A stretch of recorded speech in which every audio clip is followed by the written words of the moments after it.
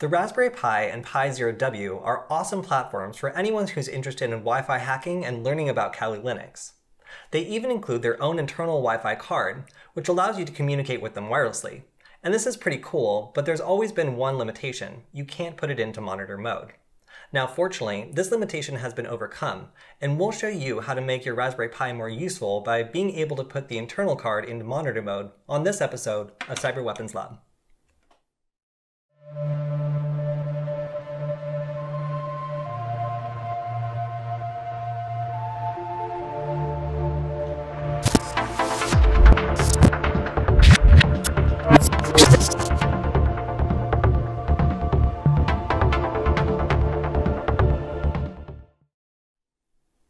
When you're getting into Wi-Fi hacking, the most important thing to have is a Wi-Fi card that's capable of monitor mode and packet injection. Now, typically when working with a Raspberry Pi, you would need a separate wireless network adapter like this that's Kali compatible and supports both of these.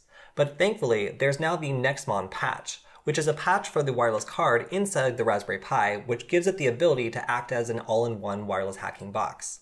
Now, you can even do this on the 1-inch Raspberry Pi Zero W to create a tiny Wi-Fi hacking computer without the need of other components, which is truly cool.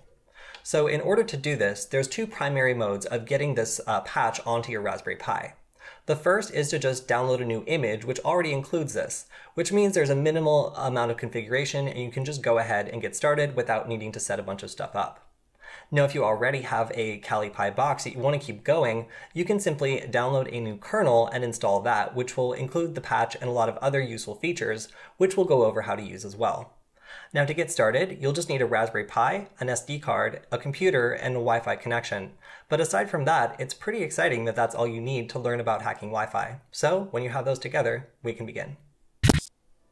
Now, the first thing I mentioned is that there's two different ways of doing this. So to start, we're going to go ahead and take a look at just downloading a version of the Raspberry Pi that already has the Nexmon firmware installed. Now, here's the actual GitHub for the Nexmon project, and you can see it's a C-based firmware patching framework for Broadcom chips, which is what is inside the Raspberry Pi. Now, actually installing from this GitHub is a little bit complicated, and you can see there's actually a lot of different projects that are included in Nexmon, which is super cool, and some of them include the Galaxy phones, the Nexus series, and some other really interesting devices. You can also see what is supported here as well. So you can see there's the Raspberry Pi Zero and Pi Zero W, and it includes everything. That's packet injection, oh, here's the actual key down here, frame injection, monitor mode with radio tap headers, all this other great interesting stuff. That's all included on the Pi Zero W, as well as the Raspberry Pi 3. Now, for the Raspberry Pi 3B+, it's a slightly different story. We get everything except injection. So it's actually worth noting that for this kind of Wi-Fi hacking purpose, it's actually better to use a Pi Zero W or a Pi 3 rather than the new Pi 3B+. So keep that in mind when you're making the selection. Now, if you're just looking to download this Raspberry Pi image that already has this, you can go to the official Kali Linux download page, but there's like 5 options, and it's a little bit confusing as to which is which because they've really gone out of their way to include a lot of choices. For beginners, or even for me sometimes, it gets a little overwhelming, so we're going to simplify it and just use an image which we've covered before and know works great. So here you can go to whitedome.com.au/reason re4son/Kali-Pi. And this will take you to the whitedome.com.au page for the Kali Pi. Now, this actually already has Nexmon installed, so in order to use it, you'll just need to go ahead and follow our last guide and make sure to select a version that has Nexmon installed. Here you can see that there's also a process to ensure that you've installed these drivers. So if you follow our last guide to setting up the White Dome version of the Kali Linux image on any Raspberry Pi, again, this works on the Pi Zero W, the Pi 3, or the newer Pi, you'll just need to follow these instructions here in order to set up the Nexmon drivers. So if you have all that taken care of, you'll just log into your Pi, type cd user/local/sr/reason-kernel, and then _4, and then this wildcard to make sure you get whatever the most current version is, and then /install.sh tacx.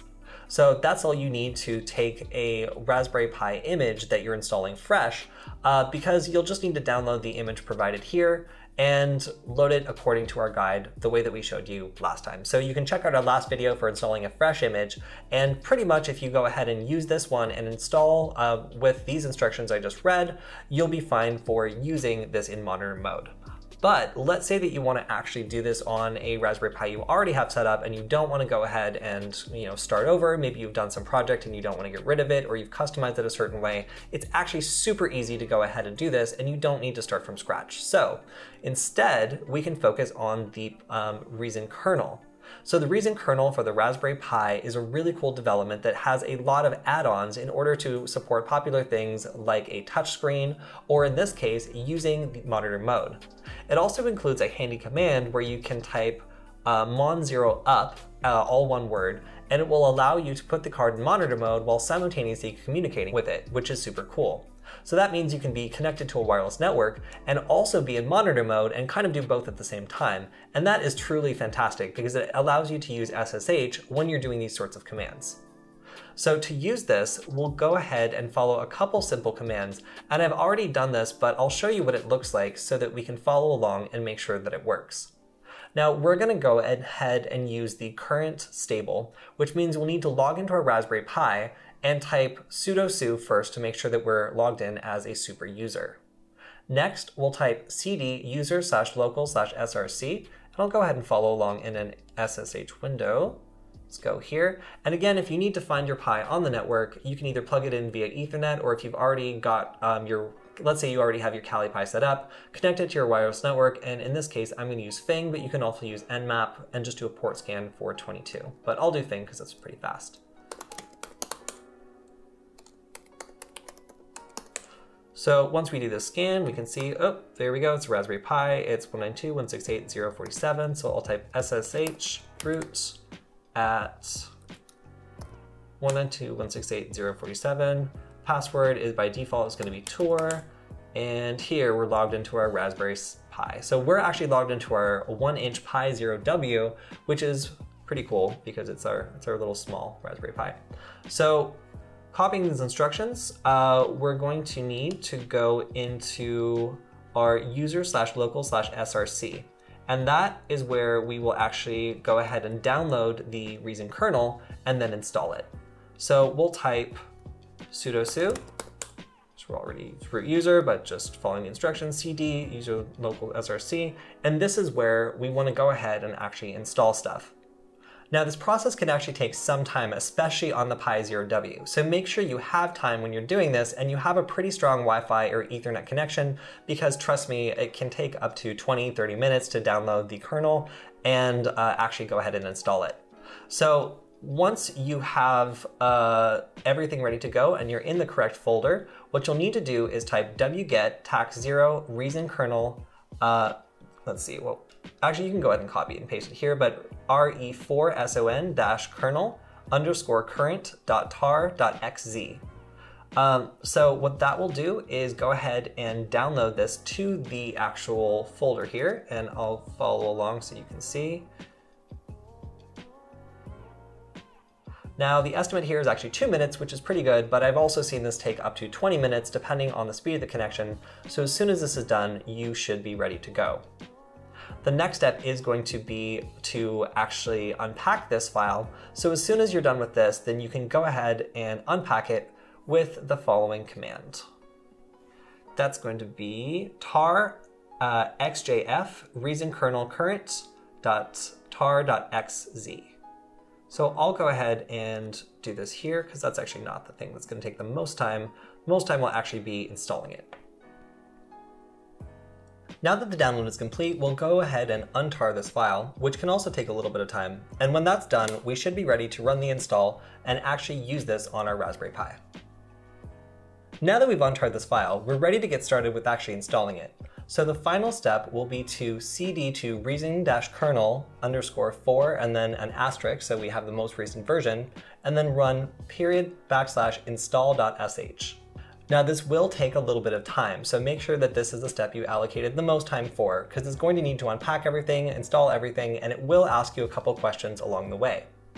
Now, whilst doing this, you're going to want to say yes to everything that actually pops up, because it's going to ask if you want to install the Nexmon drivers, if you want to install the headers, and all the other things that will make this a little bit more useful for you. So as it goes through, anytime it asks you to install something, go ahead and press yes.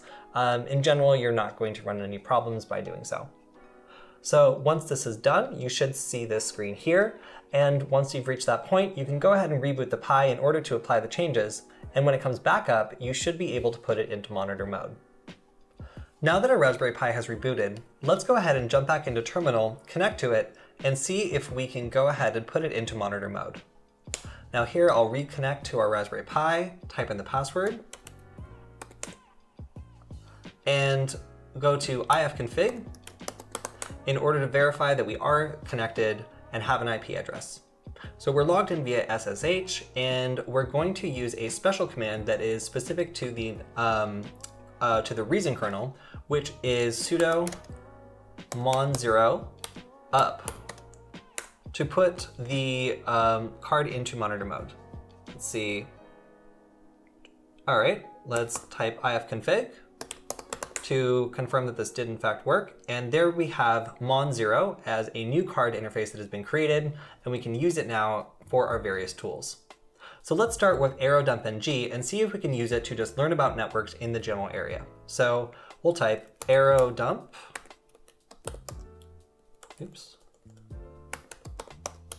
ng, and then mon0. And here, after a couple seconds, we can see that we very quickly learn a lot of information about networks in the area. And again, this is using the very same card that we're using to communicate in order to send and see these commands. So that's really awesome, but the next step will be to check and see if injection is actually working. So to do this, we're going to use airplay-ng tac test and then mon0. So this will run a test to see if packet injection is working and verify that we've actually gotten this set up on the card. Now there we can see we found 8 APs and injection is in fact working. We're testing it on an individual scale, but we can see that this is in fact succeeding. So we've managed to get this working on our Raspberry Pi Zero W, and actually can go ahead and use other tools like Byte-ng, Wireshark, or other things that would need a card that can go into monitor mode and also supports packet injection. So I'll let this test run the rest of the way, but you can see that it is able to both see and start injecting into the wireless networks nearby, which is really all we're looking for this card patch to be able to make our Raspberry Pi more useful. Now that we've confirmed that our Raspberry Pi supports packet injection, we can go ahead and use our imaginations to find different ways of using this newfound ability to eliminate the need of buying a new wireless network adapter and instead just use the Raspberry Pi as an all-in-one wireless hacking box. With the Nexmon patch installed, the Raspberry Pi Zero W becomes a powerful little 1-inch Wi-Fi hacking computer. You can monitor Wi-Fi with Wireshark, you can crack WPA handshakes with Byte-ng, and you can even jam Wi-Fi networks with other tools like airplay-ng. Now this ability makes it a lot more useful than the traditional Raspberry Pi would be without it, so it's amazing that the developer community has come forward and created this incredibly useful modification for the Raspberry Pi. That's all we have for this episode of Cyber Weapons Lab. Make sure to like, comment, and subscribe. And if you have any thoughts or feedback on the show, I'd love to hear it on my Twitter. We'll see you next time.